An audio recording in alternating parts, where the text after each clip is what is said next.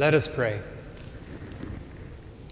Almighty, ever-living God, who as an example of humility for the human race to follow, caused our Savior to take flesh and submit to the cross, graciously grant that we may heed his lesson of patient suffering and so merit a share in his resurrection, who lives and reigns with you in the unity of the Holy Spirit, one God, forever and ever. Amen.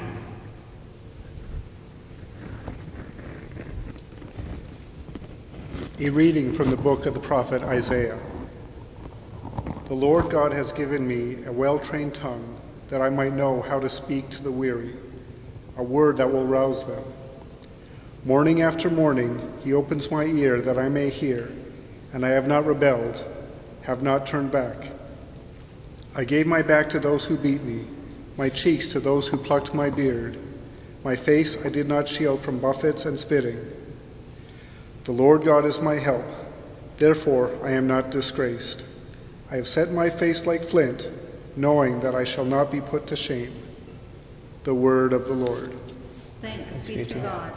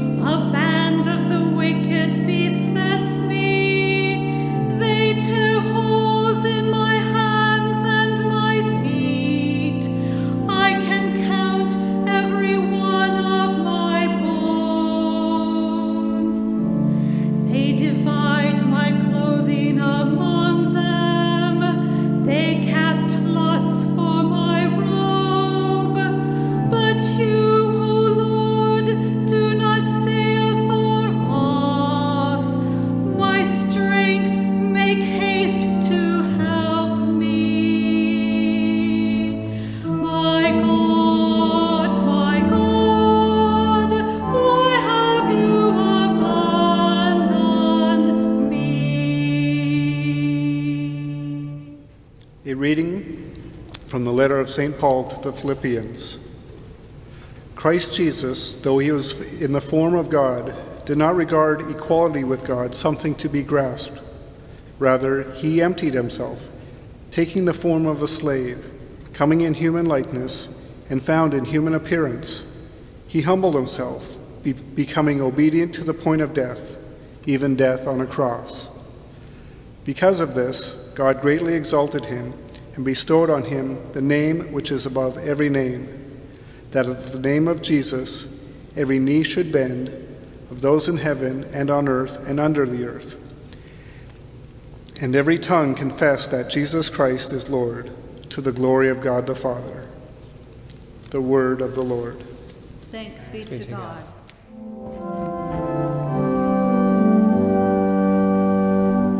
Praise to you, Lord Jesus Christ, King of endless glory.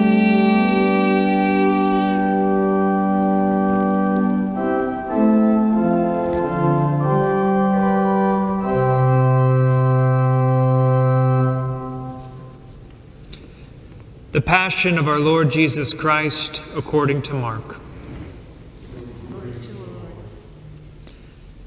As soon as morning came, the chief priests with the elders and the scribes, that is, the whole Sanhedrin, held a council. They bound Jesus, led him away, and handed him over to Pilate. Pilate questioned him, "Are you the king of the Jews?" He said to him in reply, "You say so." The chief priests accused him of many things. Again, Pilate questioned him, "Have you no answer? See how many things they accuse you of?" Jesus gave him no further answer, so that Pilate was amazed. Now on the occasion of the feast, he used to release to them one prisoner whom they requested. A man called Barabbas was held in prison, along with the rebels who had committed murder in rebellion. The crowd came forward and began to ask him to do for them as he was accustomed. Pilate answered, "Do you want me to release to you the King of the Jews?" For he knew that it was out of envy that the chief priests had handed him over. But the chief priests stirred up the crowd to have him release Barabbas. Pilate again said to them in reply, "Then do what you want me to do with the man you call the King of the Jews." They shouted, "Crucify him." Pilate said to them, "Why? What evil has he done?" They only shouted the louder, "Crucify him." So Pilate, wishing to satisfy the crowd, released Barabbas to them, and after having Jesus scourged, handed him over to be crucified. The soldiers led him away inside the palace, that is, the praetorium, and assembled the whole cohort. They clothed him in purple, and weaving a crown of thorns, placed it on him. They began to salute him with, "Hail, King of the Jews," and kept striking his head with a reed and spitting upon him. They knelt before him in homage, and when they had mocked him, they stripped him of the purple cloak, dressed him in his own clothes, and led him out to crucify him. They pressed into service a passer-by, Simon, a Cyrenian, who was coming in from the country, the father of Alexander and Rufus, to carry his cross. They brought him to the place of Golgotha, which is translated, the place of the skull. They gave him wine drugged with myrrh, but he did not take it. Then they crucified him and divided his garments, by casting lots for them to see what each should take. It was 9 o'clock in the morning when they crucified him. The inscription of the charge against him read, "The King of the Jews." With him they crucified 2 revolutionaries, one on his right and one on his left. Those passing by reviled him, shaking their heads and saying, "Ah, you would destroy the temple and rebuild it in 3 days? Save yourself by coming down from the cross." Likewise the chief priests with the scribes mocked him among themselves and said, "He saved others, he cannot save himself. Let the Christ, the King of Israel, come down now from the cross, that we may see and believe." Those who were crucified with him also kept abusing him. At noon, darkness came over the whole land until 3 in the afternoon. And at 3 o'clock, Jesus cried out in a loud voice, "Eloi, Eloi, lama sabachthani," which is translated, my God, why have you forsaken me?" Some of the bystanders who heard it said, "Look, he is calling Elijah." One of them ran, soaked a sponge with wine, put it on a reed, and gave it to him to drink, saying, "Wait, let us see if Elijah comes to take him down." Jesus gave a loud cry and breathed his last.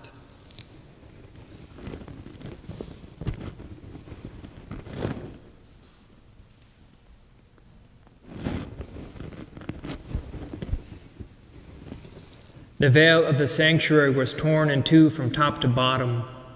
When the centurion who stood facing him saw how he breathed his last, he said, "Truly this man was the Son of God." The Gospel of the Lord. Praise to you, Lord Jesus Christ. 200 years before our Gospel scene today, a man named Judas Maccabeus came into the capital city of Jerusalem, and he was hailed with palm branches, and they shouted these messianic titles, "Hosanna, Hosanna." Yet we know Judas Maccabeus' plan didn't end up like he thought. Jesus today in the gospel is enacting symbolic actions which Israel was familiar with. Israel had been longing for a figure that would come into the capital city and conquer their enemies and liberate them. Israel had a tough go throughout her history. She had been sent into exile, held as a vassal state, conquered by the dominant powers of the Middle East, the Assyrians, the Babylonians, the Persians, the Greeks, the Romans. Israel had been tossed around like a football. And today everything comes to its climax when Jesus comes into the capital city and they think, here it is, the great day of the Lord, the terrible day, the great day when the glory of the Lord would be manifest in Jerusalem. And God would conquer Israel's enemies, making Israel rule the world as God's right-hand man. This was the prophecy. Yet Jesus today is not riding on a horse. He's not riding a chariot, and they're not shouting battle cries. He's riding a donkey, which is a symbol. Is the animal kings rode when they came to negotiate peace. Jesus is the King of peace. And he comes to conquer sin, Satan, and death. Not by power, but by love. And he reigns as a conqueror, not from a throne, but from the cross. He's not showered with praises like a king is. He's showered with insults. He's not wearing a golden crown. He's wearing a crown of thorns. He's not wearing fine garments of royalty, but he's naked. We wave our palm branches around today, remembering that Jesus came as a conqueror, but he came with humility and he came to bring peace. Jesus conquered sin, the devil, and death, and he inaugurated his kingdom of love. I believe in one God, the Father Almighty, maker of heaven and earth, of all things visible and invisible.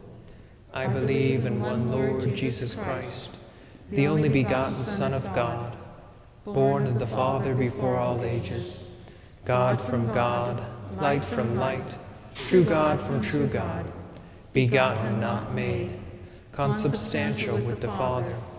Through him all things were made.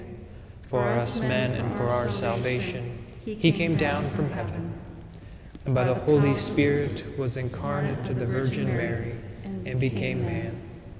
For our sake he was crucified under Pontius Pilate.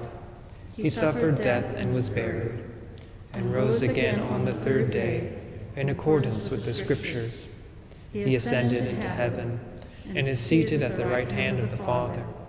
He will come again in glory to judge the living and the dead, and his kingdom will have no end. I believe in the Holy Spirit, the Lord, the giver of life, who proceeds from the Father and the Son, who with the Father and the Son is adored and glorified, who has spoken through the prophets. I believe in one holy Catholic and Apostolic Church. I confess one baptism for the forgiveness of sins, and I look forward to the resurrection of the dead and the life of the world to come. Amen.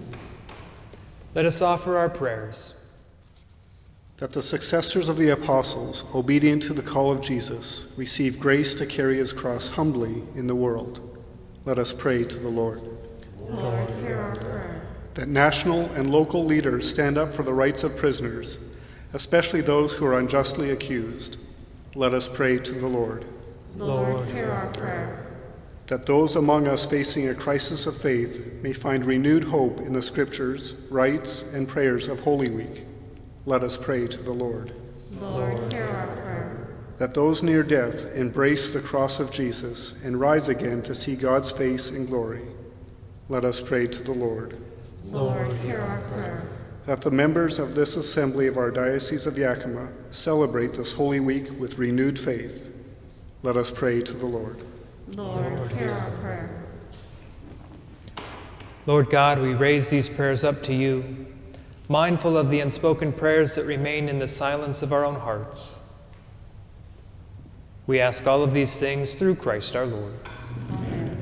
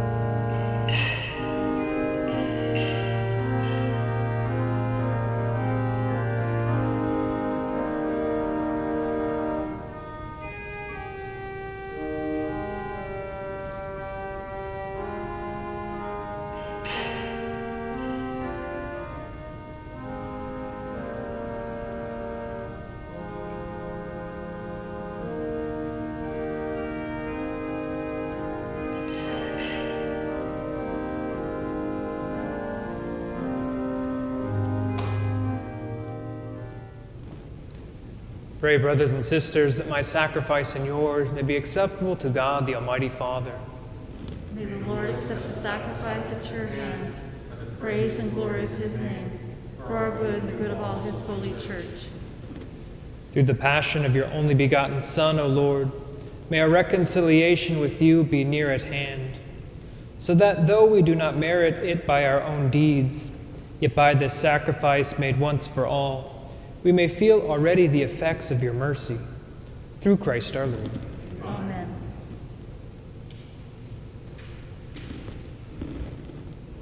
The Lord be with you. And with your spirit, Lift up your hearts. we lift them up to the Lord. Let us give thanks to the Lord our God. It is right and just. It is truly right and just, our duty and our salvation, always and everywhere to give you thanks. Lord, Holy Father, Almighty and eternal God, through Christ our Lord. For though innocent, he suffered willingly for sinners and accepted unjust condemnation to save the guilty. His death has washed away our sins, and his resurrection has purchased our justification. And so with all the angels we praise you, as in joyful celebration we acclaim.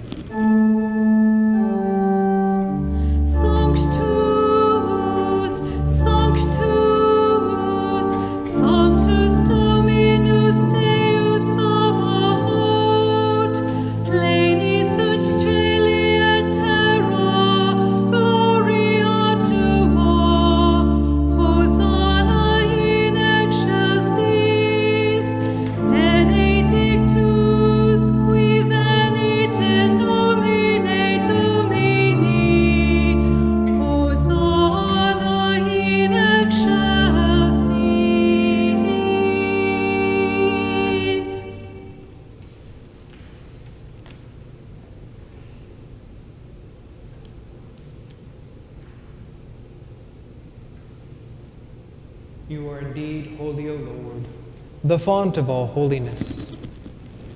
Make holy, therefore, these gifts, we pray, by sending down your Spirit upon them like the dewfall, so that they may become for us the body and blood of our Lord Jesus Christ.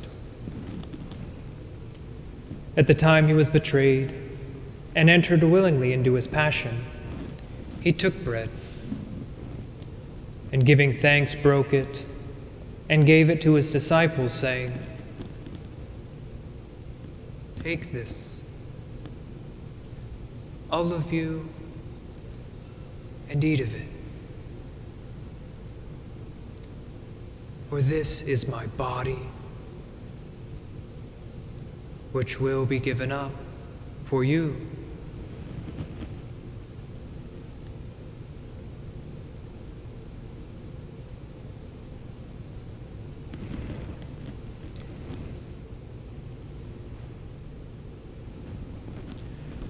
In a similar way, when supper was ended, he took the chalice, and once more giving thanks, he gave it to his disciples, saying,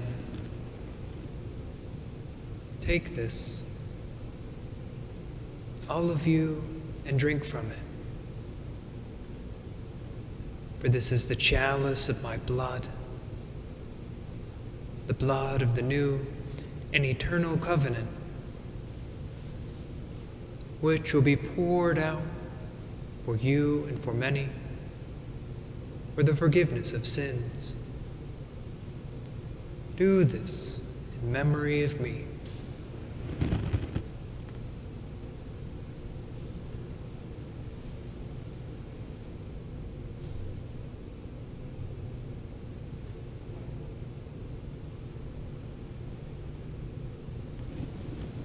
The mystery of faith.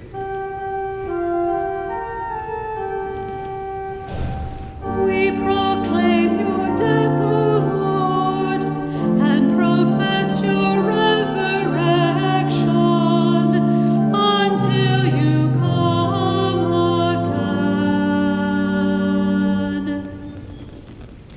Therefore, O Lord, as we celebrate the memorial of his death and resurrection, we offer you the bread of life and the chalice of salvation, giving thanks that you have held us worthy to be in your presence and minister to you. Humbly we pray that partaking of the body and blood of Christ, we may be gathered into one by the Holy Spirit. Remember, Lord, your church spread throughout the world, and bring her to the fullness of charity, together with Francis our Pope, and Joseph our Bishop, and all the clergy. Remember also our brothers and sisters who have fallen asleep in the hope of the resurrection, and all who have died in your mercy.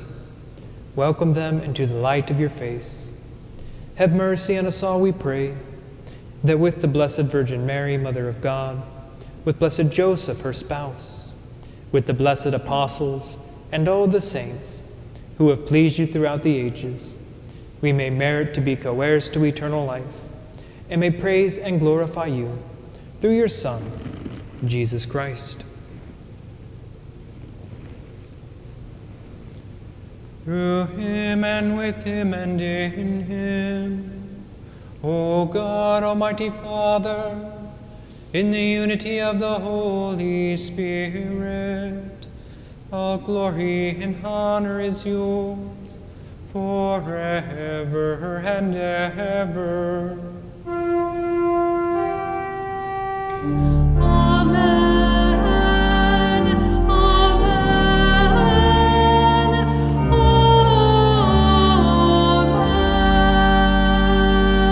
Amen. The Savior's command, informed by divine teaching, we dare to say, Our Father, who art in heaven, hallowed be thy name. Thy kingdom come, thy will be done, on earth as it is in heaven. Give us this day our daily bread, and forgive us our trespasses, as we forgive those who trespass against us. And lead us not into temptation, but deliver us from evil. Deliver us, Lord, we pray, from every evil. Graciously grant peace in our days, that by the help of your mercy we may be always free from sin and safe from all distress, as we await the blessed hope and the coming of our Savior, Jesus Christ. For the kingdom, the power, and the glory are yours, now and forever. Lord Jesus Christ, who said to your apostles, Peace I leave you, my peace I give you, look not on our sins, but on the faith of your church, and graciously grant her peace and unity in accordance with your will, who live and reign forever and ever. Amen. The peace of the Lord be with you always. And with your spirit. Lamb of God, You take away the sins of the world. Have mercy on us. Lamb of God, you take away the sins of the world. Have mercy on us. Lamb of God, you take away the sins of the world. Grant us peace.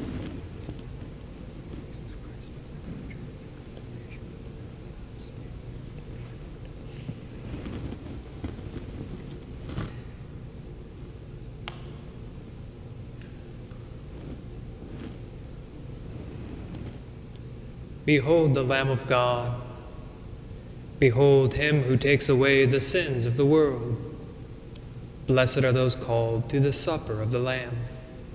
Lord, I'm not worthy that you should enter under my roof, but only say the word, and my soul shall be healed.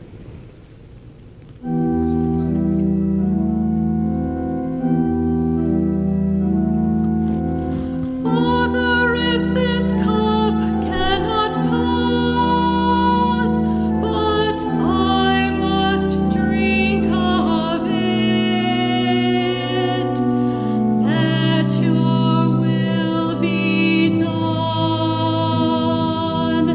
Let your will be done.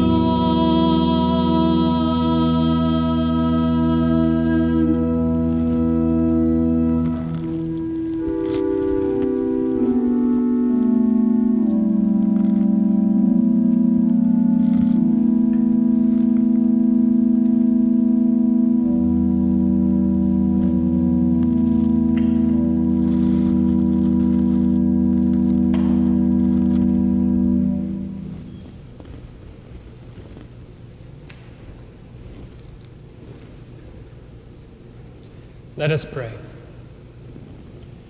Nourished with these sacred gifts, we humbly beseech you, O Lord, that just as through the death of your Son you have brought us to hope for what we believe, so by his resurrection you may lead us to where you call. Through Christ our Lord. Amen. The Lord be with you. And with your spirit. May Almighty God bless you, the Father, and the Son, and the Holy Spirit. Amen. Go in peace. Thanks be to God.